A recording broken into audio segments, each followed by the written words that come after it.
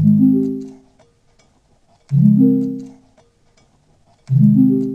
guys, and welcome back to my channel. If you're new here, my name is Chantel and I'm a digital planner creator, and I have been using Goodnotes for as long as I've been using my iPad, and that has been for a long time. I've been creating planners and templates specifically for Goodnotes. Goodnotes is by far my favorite writing or note-taking app that is currently available, and I am pretty excited to see some new developments rolling out for Goodnotes 6. I'm going to show you all the new features in Goodnotes 6, but that is also coming with a new price point and a new pricing structure. Quite a significant change from what we're used to with the one-time purchase situation that Goodnotes used to be, and now it has a free version. I mean, it had a free version before, like a limited free version. That's the same with the 3 notebooks. And then it also has an annual subscription version, and it also has a version that you can pay for all out. We're gonna look at the new features for Goodnotes 6 and talk about the new price point and whether or not I think it's worth it. There are still some features that are going to be released that was in their ad campaign that isn't out yet. So that says to me that there's going to be new updates coming out to Goodnotes 6, hopefully frequently, and I wanted to do a little fun section at the end of this video if you're interested in sticking around and what my wish list items for Goodnotes 6 are. And if you have anything that you'd like to add, let me know down below. It would be awesome if some of these extra features were included, because there are still some features that I wish were included in Goodnotes. So anyways, the first thing that you'll notice is different is the icon. It's ever so slightly different, a little bit more round on each of the lines, and it has a little smiley face at the end of the pencil, which I think is super cute. You'll notice that I am going to appreciate a lot of these aesthetic preferences that may or may not matter to you, but I feel like if you follow me in my channel, they probably matter to you. So here is the new interface. We've got a whole new look here with a sidebar, and then probably the most stark difference on this page is we have got more folder customization than we've had before. So the old version, if you remember, it was just these little sharp blue folders, and now you can change the color of your folders, and you can also add a little icon on the front as well. So to change this, all you need to do is tap on your folder. There's a little drop-down menu here, and then you can select out of these colors. So say we want to make this yellow, and then we can tap on icon here, and you have a select amount of icons you can use. And I actually really love them. I like the shape of the folders as well. Everything in the app is a little rounder than it was before, and I like that. I like that especially on the iPad with its own rounded corners. Everything looks a little softer, and overall I really enjoy that. So the next thing we have here is, you'll notice there's a new sidebar. So you've got your documents, your favorites, your search, you've got your shared section, and then another brand new feature is the marketplace. So in the marketplace, you'll get a subscriber special. So I'm not sure how often, but you get free goodies to download. I hate using the term free when I'm talking about a paid app, because obviously you're paying for them, but you get included stickers and folders, covers, fun things like that. And they're super easy to go ahead and download directly into your Goodnotes. So that's super fun. And besides that, we now have the option to shop by creators. So I'm not really sure what the requirements are to sell on Goodnotes, but it's not like a free marketplace. So you cannot just go ahead and sign up and start posting your stuff in here. You definitely have to apply through this little type form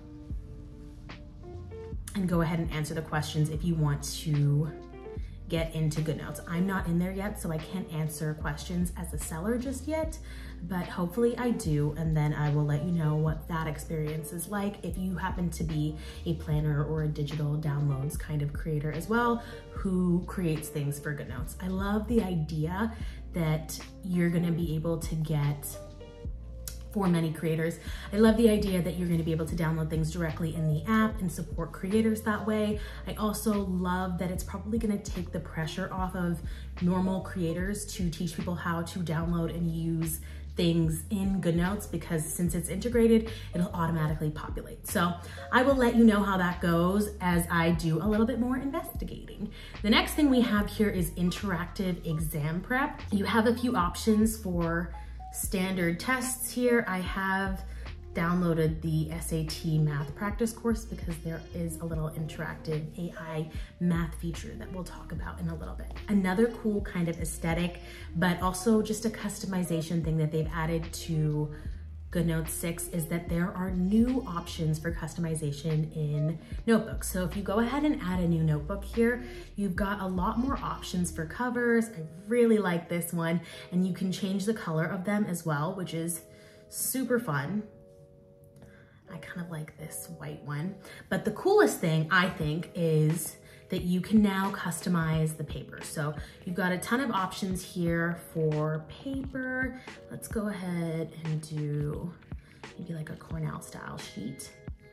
But now, besides just having your standard yellow, white, and black, you can also customize the template. So if I click on this, you can change the color of your background.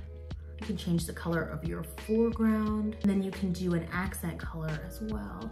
And the cool thing about this is that you can use their grid, but you get access to all the same color features they have everywhere else. So you've got a spectrum and you've got your sliders. So if you have codes, RGB codes or hex codes that you already know that you like, you can go ahead and use them that way. This is a super fun option, I think. And the nice thing too is that once you're in your notebook, you can continue to customize your templates. So I gotta be honest, I love the customization options. Personally, me being the person that I am, I could totally see myself paying for the app just to do all these little customization things. I cannot help it. That is just the way that I am. Yeah, these are really cool. I could see people having a lot of fun with this. This would be really cool for branding and stuff as well. So if you're into the aesthetics, this is super, super fun. Now that we're in here, you'll also notice that the toolbar is a little bit different. So I was actually super confused when I first got in here as to how I turned the tools on and off, but now you'll notice that there's a pencil, a typewriter tool, and a recording tool right here in the middle. And if you tap on one of the tools here, it'll open up its respective toolbar. So if you hit on the pen, it opens up your pen toolbar. If you hit on the typing little icon, it opens up your typing icon, and then obviously if you hit on record, it'll go ahead and start recording for you. So that is super cool. The actual toolbar here, when you hit on the pen, is pretty much exactly the same, except the icons are a tiny bit smaller, a little bit rounder, so they look slightly different, but you're gonna be able to tell what icon is what. So we're probably not gonna go through that today. But what is new is that they have a new full page typing tool here. So what I'm gonna do is grab a new page so I can show you. That is truly bizarre. It shows you your current page, your current template page is the cover of your whole notebook, which is definitely probably gonna be a little bit confusing for people who use custom ones. So that's interesting. Okay. But beyond that, here we are in typing mode. You can go ahead and tap on that. And now instead of having to place your text box places, you're able to enter a full typing box. So if I could see this being especially useful if you're in classes or in meetings and you just don't want to handwrite, you just want to type, you're able to do that in here. The other cool thing once you're here in the typing format is they've added some new features to use AI to improve your writing, finish your sentences and things like that. So far it's still in the experimental phase, but let me show you kind of what it does. So if I say this typing tool is cool, I can go ahead and select that. And then there's a new icon. It kind of looks like one of those, the little star emoji. So if I click on that, you can ask it to fix your grammar and spelling. You can ask it to paraphrase what you're saying. You can ask it to change your tone to professional, friendly, or confident, make it longer or make it shorter. So I wonder if I were to make this longer. That is so cool. It's basically like having ChatGPT built right in. This is very cool. I enjoy it. I'm excited to see what the full version looks like. I could see this being very helpful if you're a student or even if you're using this for work and you just need a little bit of help in the writing department, I'm not sure how using AI impacts your schoolwork when you're in school. I mean, someone let me know. I'm not in school anymore. I'm not sure how allowed it is, but if you're allowed to use it, it's very cool. The next thing that they have here, and I'm gonna go ahead and switch back into my preferred way of using my iPad, which is portrait, because I'm gonna go ahead and take you to my current week. I keep phantom wanting to hit the top right corner where the toolbar on and off was. So another cool thing that they've added here are gestures, some new gestures that you can use with your pen tool that's gonna make using Goodnotes and taking notes a lot quicker because you're not gonna have to switch between tools as often. One cool thing that you can do is scribble to erase. So usually when you write something, let's rewrite this. See, usually you would have to use the eraser to erase, right? But now let's rewrite the same thing. See, I keep wanting to do it. But now, when you write something out and maybe you want to change it, you can go ahead and just stay on your pen tool and scribble to erase. And I love that function. So the other tool that they've added is circle to lasso. So all you need to do is circle around and then you can go ahead and tap on it and it turns your circle into your lasso tool and you'll be able to move this wherever you want. And I think where Goodnotes gets to be really cool is for students, their interactive math feature is another one of their AI features that is super cool. And you can essentially get Goodnotes to help you with these little practice questions that they have. And if you make a mistake, it'll go ahead and show you with an underline that you have made an error. So that is super cool. And that brings us to my favorite AI feature, and that is Spellcheck, but Spellcheck in your handwriting. So if I go ahead and purposely spell shopping wrong here, it'll underline that shopping is spelled wrong, just like regular Spellcheck. And if I go ahead and click on that and pick the right word, it goes ahead and rewrites it in handwriting. I will say this is an imperfect feature. I hope to see this improving. If I use my handwriting with this, it often doesn't really match up, so it doesn't really, I mean, it looks like script, but it doesn't look like my handwriting specifically. So I think we'll get some improvements. It's not 100% perfect, but I think it's super cool. And if you print, which I think more people print than script write like this, I think that you'll be just fine. Another cool thing that they've added is an equation feature.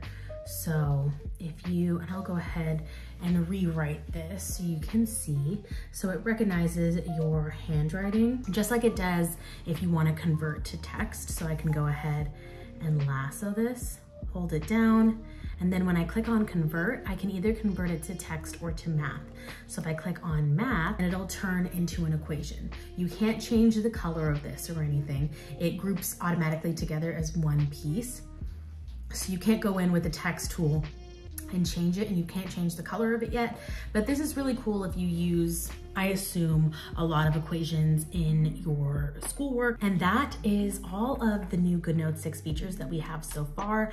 I know there's gonna be a few more features that are rolled out, and it brings me to my little wish list for things that I hope Goodnotes 6 gets in the future. One thing I hope Goodnotes 6 gets is a lock function. So you can lock down photos, or you can lock down templates, or you can lock down stickers or writing anywhere in the document that you're using, and it won't move when you lasso around other things. The other thing I would like to see is a group function, so you can group multiple things together. I would love to use this on a sticky note and be able to write on it and then group those together. And then when I'm working on specifically my planner, let's just say what I am doing, I'll be able to grab that and move it around. I wish that was an option as well. But if there's anything else that you feel like is missing from Goodnotes 6, let me know down below. If you're wondering if I think that Goodnotes 6 is worth it, I'm not gonna lie to you and tell you that I wasn't a little bit like icked out when I saw that it was a subscription model,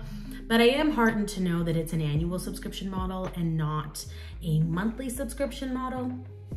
And do I think Goodnotes is worth $10 a year to me? 100%.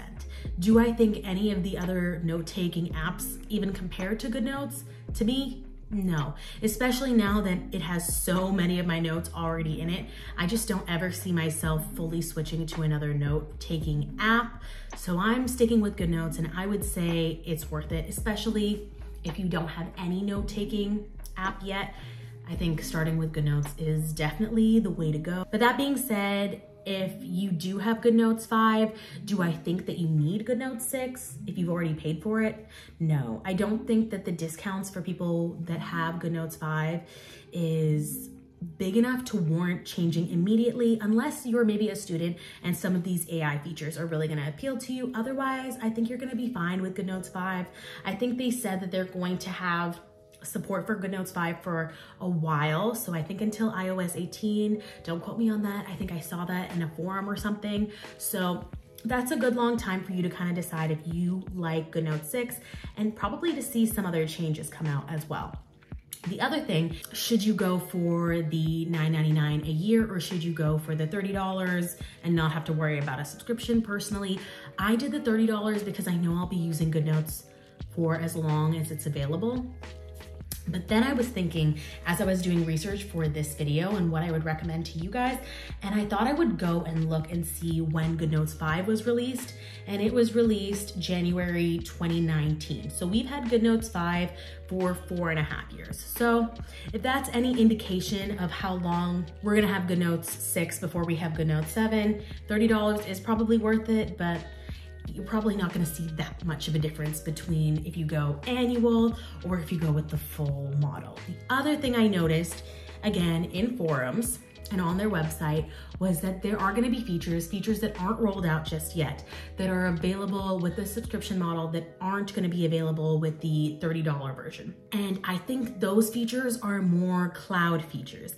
I think those are features that are going to be able to incorporate your Goodnotes account, and you're gonna be able to access it on Apple devices and non-Apple devices. So right now you already have perfect integration with Apple devices, and that was even in Goodnotes 5. You are able to access your Goodnotes account and everything that you add to your Goodnotes account on your iPad, on your Mac, and on your iPhone completely, totally syncs up perfectly.